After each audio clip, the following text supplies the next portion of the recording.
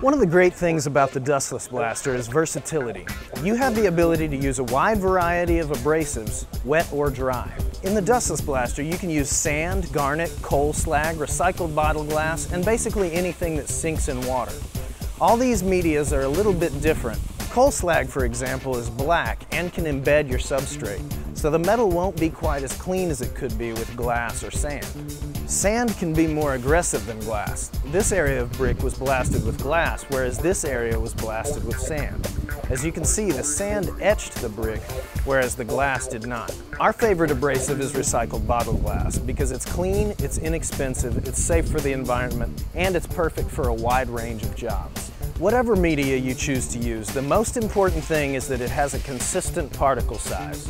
A wildly varying particle size can cause the machine to sputter or clog. The low-quality sand that was dumped into this DB1500 had a very inconsistent particle size, ranging from fine sand to small pebbles. This inconsistency caused the machine to have subpar performance. You can see that the particle size on our glass is more uniform. For recycled bottle glass, we recommend using no less than a 40/70 grit, and here's why.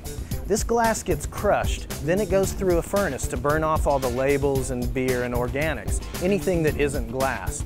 After that, it gets sifted through different size meshes, and that's how they sort out the different particle sizes. The problem with a grit below 40/70 is that it's likely to have burned up trash and ashes and dirt in it, which basically turns into mud inside the machine. If you need a grit less than 40/70, we recommend using glass bead, which is very clean and consistent.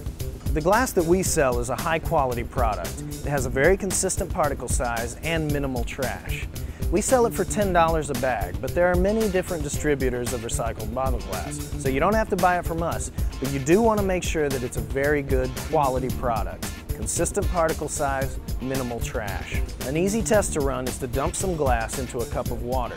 If a bunch of trash floats to the top, you may have a lower quality product that might not perform optimally.